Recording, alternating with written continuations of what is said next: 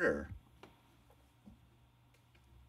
Okay, let's talk about this. Yes. When you were here in July of 2022, yes, we talked about how Florida Governor DeSantis had just filed a complaint against a bar called the R House that holds drag shows. Okay, 8 months later, things have only escalated. As we talk about it, you know, it's constant aggravation with this. What do you make of the fact that we're still talking about this, and that it's happening in other states too, not just Florida? Right? Yeah, there's this war against trans people, which is LGBTQ plus people and people who are othered and cabaret people It's a circle of life. Yeah, you know, why are they doing it? For power. Mm-hmm. Yeah. Everything is about power, and you could always trace it back to the money. You say that all the time. Yeah.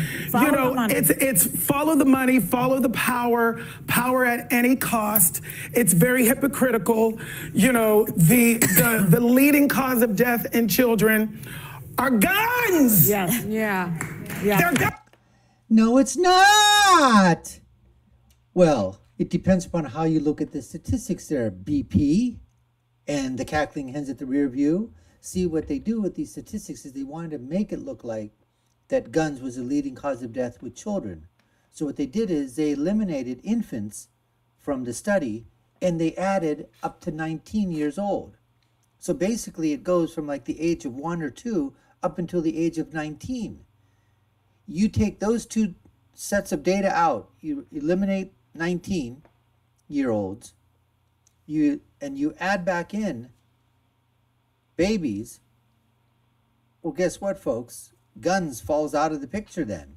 But it's how you do statistics. And all you have to do is look online, and you can find that data. It was done. It's properly done. I've done it in another video before. You can check it out. And just wanted to basically say that. So when these guys say it was guns, it wasn't guns. It's people. Guns. Yeah. I know it's the morning and I'm not supposed to be screaming, but they're guns. Yeah. Not drag queens. Not drag queens. No. Leave us alone. Yes. You know, and it's a distraction. It's a distraction on purpose. We don't know what to pay. We don't know what to pay attention to. You know, our justice system is convoluted. It's hard to understand on purpose. Let's be clear about that. Yeah. It's on purpose. You know, it was like when we were talking about Roe v. Wade, that the word codified came up. I was like, what is that? Yeah. Well, maybe you should be a little bit educated. Maybe I should mansplain to you then, you know, codified. Why don't you look it up in a dictionary, you know, Merriam-Webster's, right? I think that's what you ought to do. I didn't know what codified meant. Wow. That's why our justice system is so bad, because they got words in there that I don't understand. And y'all didn't do it for 50 years? Yeah. What's happening? Yeah. You know, subpoenas. If any one of us is subpoenaed, and we don't go, we end up in jail, You right? get a little perp walk. What are we talking about, and what are we doing? And everybody's so scared because, if we do that, then we might have a civil war. We're already in a civil war, y'all. It's a civil war of the mind. They're messing with our minds. We're already in it. I have to agree. The Civil War is the minds, and that Civil War of the minds is for the minds of our children, our babies, our youngsters, minors. That's where the Civil War is being fought, folks. It's a cultural civil war. It's a religious civil war. It is a sexual civil war. It is it's a civil war, basically, of the left and their ideas of wokeness versus, I guess, those of us on the right that are conservative, that are basically saying we want some sense of normalcy. We want some sense of, morality.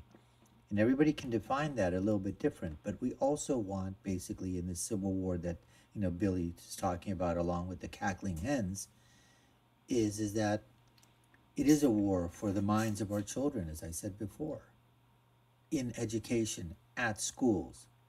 And what's happening is the Democrats want the state, want the schools, the teachers, the administrators, the principals, the school boards to basically be the parents and have the rights of parents to indoctrinate, not to educate, but they want to indoctrinate now our children. That's what they want to do, folks. That's what they're looking to do, to indoctrinate our children and basically say that for those 6, 7, or 8 hours a day, Monday through Friday, your children are ours. And not only that, they want to extend that beyond the school hours to say those children are not really yours. Because if they want to do something and you don't agree with your child, then guess what? They can go to an outsider and they can go and now go against the parents' wishes. Because parents, you know what? You're not agreeing with your children anymore. You're having a disagreement with them. And your children have a right to do what they want to do. And you have no right to tell your children how to behave, how to act, what to eat, what to wear, how to, what to do this and do that. You don't have that right. That's basically what they're saying. They don't come out exactly and say that, but in essence, that's what they want. What do you think when they make these laws that parents don't have to be notified if a underage, under the age of 18, a girl wants to get an abortion? Parents don't have to be notified. There are laws in states like that. What about this whole thing with the transgender, gender-affirming care, gender surgery, gender reassignment surgery, anything happen to do with transgenderism? They don't care. They basically say, you know what, parents don't have to be notified. And this whole thing about, there was this a club in Florida with Ron DeSantis, the R Club or whatever that was. All they were saying is they didn't want children to be going to those clubs. Now, my thing is that, look, if there's a community and they're okay with burlesque and they're okay with, a transgender or a queer, a club or any of that thing within the confines of their community, hey, that's perfectly fine. If there's a community that says, look, we don't want this type of entertainment in the confines of our city or municipality limits or township or whatever it is, and they vote that we don't want to have a burlesque theater or an LGBT genderqueer theater or whatever it is in our city, hey, if they vote for that, that's fine as well. We don't want it coming from the government cram down at the top saying this, okay, from Washington, D.C. Let local governments, let them decide what's best for the people that live in that community. It's the same thing. If there's a community that wants to stay dry, let's say, they don't want to have a place where you can buy, that you can buy alcohol and sell alcohol. There are towns and municipalities around the states that want to remain dry. Fine with that. Businesses decide to go someplace else. If you're not wanted as a business, okay, fine. The city, the township, the municipality, the locality, they make those rules and regulations and those laws, and you live by them. The only situation is I have no problem with adults wanting to go to see any kind of a drag queen show or anything like that. But the situation is that when you're doing it in the schools, that's what we're talking about. That's not a civil war. That's just basically you're talking about, is that civic?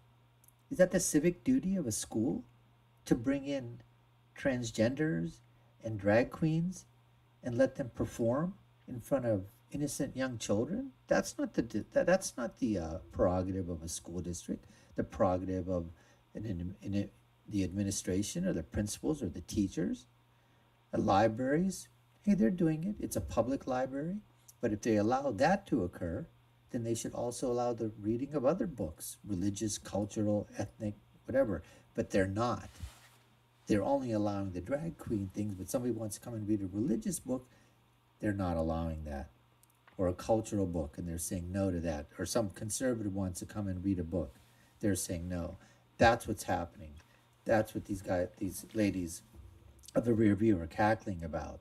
So yes, there is a civil war that's occurring, and it's a civil war for the minds and the souls and the bodies of our children. And we have to basically say, enough is enough. Adults, perfectly fine, but stay away from our children. We don't need you to hypersexualize our young children at this early age. Anyways, we appreciate you taking the time to watch. You've been watching the Dr. Nasir Shaikh Show. I've been your host. My name is Dr. Nasir. If you haven't done so, subscribe to our channel, hit that notification bell, like, share, and follow us. Let us know what you think in the comments below. And I'll leave you with my final thought, which is, when you're right, you're right. And when you're left, you're wrong. We'll see you again next time, folks. Take care and stay safe.